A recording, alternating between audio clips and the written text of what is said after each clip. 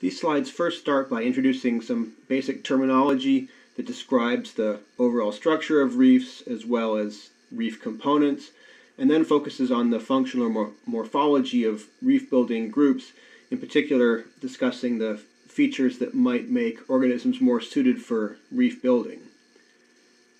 You may be familiar with reefs today, these beautiful structures built by corals that you find in tropical environments, but corals have not always been reef builders. In times in the past, different organisms such as sponges were the dominant reef constructors, and there have been other times in Earth history when reefs were much rarer than they are today, and in some cases even more common than they are today. A reef in its broadest sense can refer to a variety of features, but there are some more specific terms that are used by paleontologists or by sedimentologists to describe these features. The first distinction is between something called a bioherm and a biostrome. A bioherm is what you might think of as a reef today. They are features that are massive, and this means that they do not have bedding or layering within them. Bioherms also have relief above the seafloor, meaning that they stick up off the seafloor. Because of that, adjacent beds, or the layering beside the reef, will do something called onlapping. The onlapping is most easily seen in the top left picture here of this Devonian bioherm from Alberta. If you trace the beds next to the reef, you'll find that they become thinner and closer together as they drape on, or as they onlap on top of the reef. Just to highlight that with the lines, you can see these beds. If we trace them out, they're further apart when they're off the reef, and then they become closer together as they onlap onto the reef.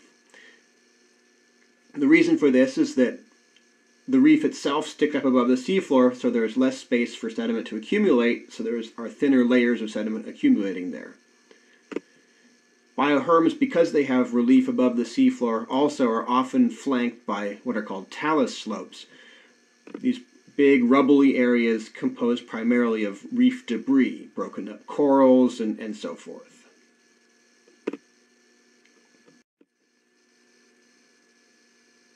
The other reef type are things called biostromes. And a biostrome is bedded in that it is primarily a layer.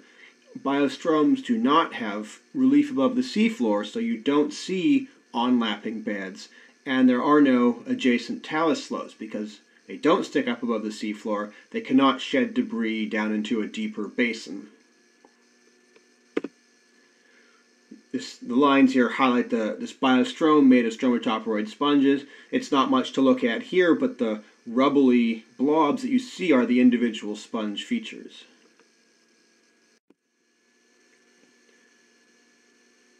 Reefs can be made by a variety of organisms, and those organisms can be grouped into what are called guilds. A guild is an ecological category that groups organisms that fulfill a certain function within an ecosystem. In this case, these are organisms that play a similar role within the reef. They may not be taxonomically related, but they can be grouped because they have a similar function. So the main reef guild, especially today, are the constructors. Today those are corals primarily, and these organisms physically make a framework with their skeleton.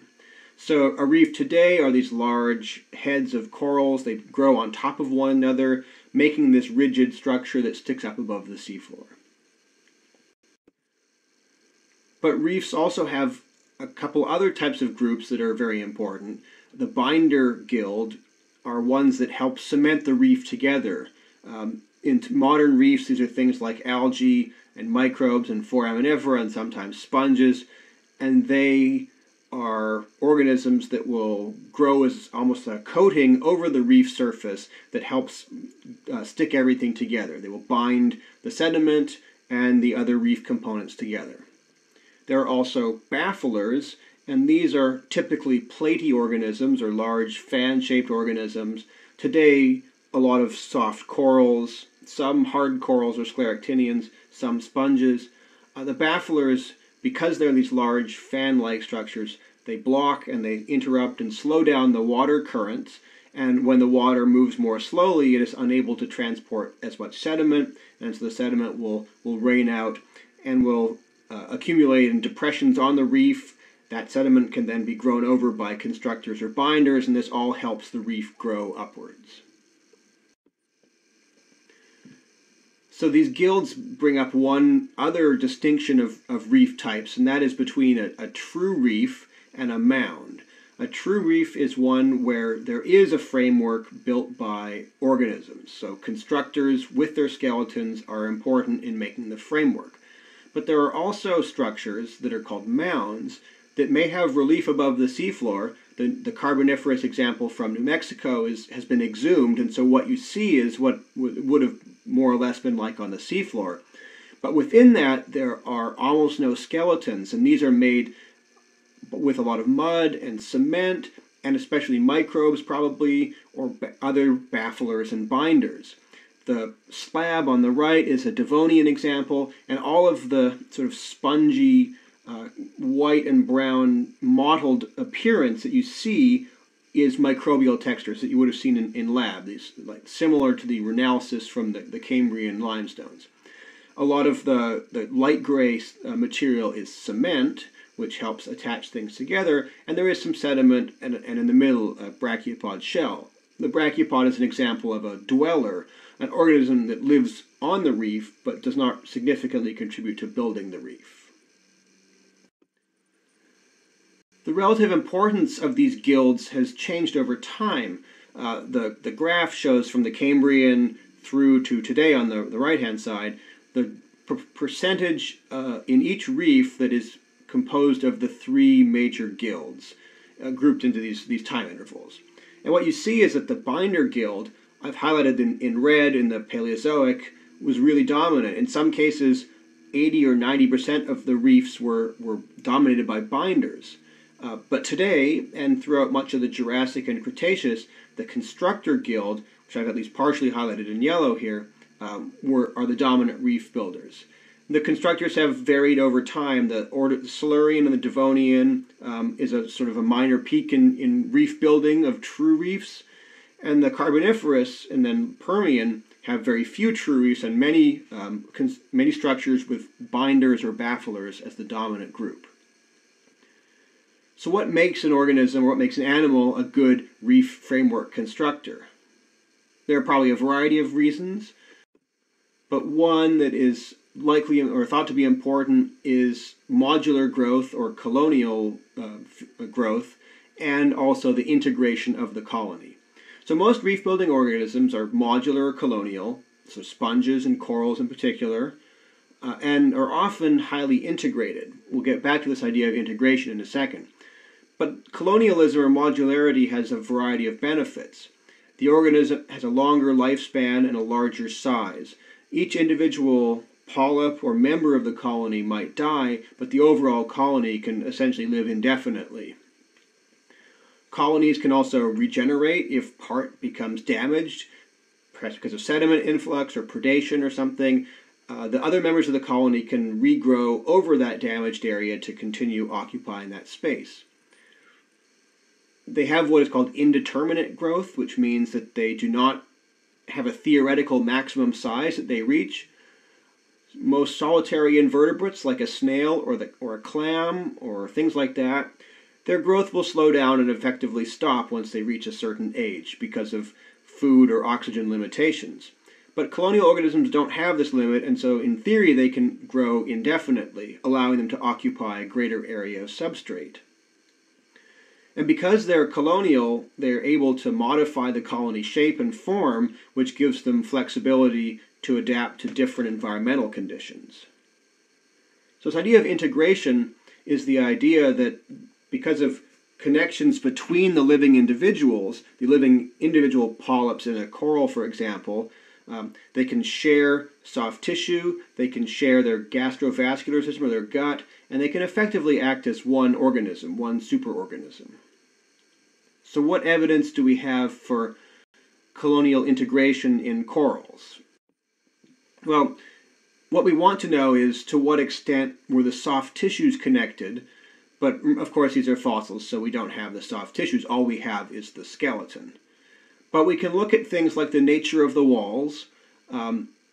If the walls that separate corallites have little holes in them, are perforate, then suggests that there might have been some soft tissue connections between the individual polyps. An equivalent of that in the fasciculate forms would be communicate, where there are small cross branches that connect the tubes that may have had soft tissue.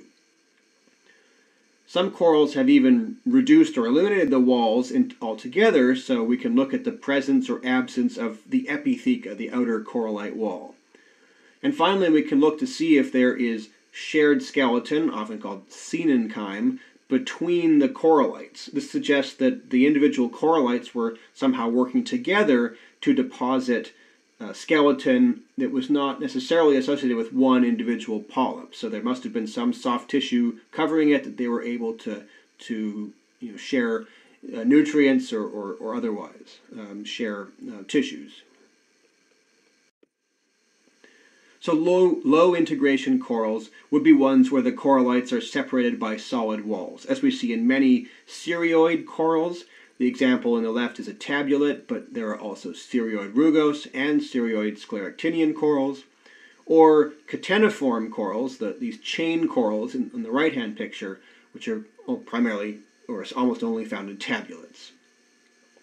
Some corallites are not even in contact at all, as in the example of the fasciculate or the fasciculoid corals, where they're sort of pseudo-solitary. They are living in a colony, but they're in their own individual tubes, not connected or communicating with any of the other corals.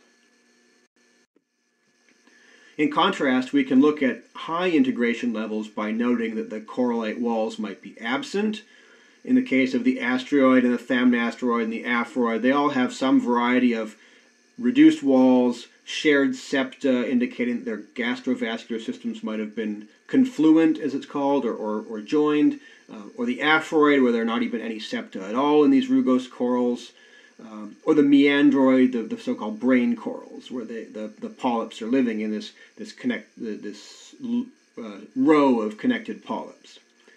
Or as again, we can look at this shared skeleton in the cenosteoid or the senenchymal corals, scleractinians, or tabulates, for example. So to summarize, the reef in a loose sense can be a bioherm, these unbedded structures with relief above the seafloor, or a biostrome, which are these bedded structures that do not have any relief. Reefs are built by constructors or binders and or bafflers, but really it's only the true reefs are the ones with a rigid framework made by a constructor. There are also mounds, which are often considered reefs in a loose sense, but are not strictly reefs given the definition. Nearly all of the metazoan reef builders, the animal reef builders, are colonial organisms. So it's possible that having highly integrated colonies may be important for framework construction.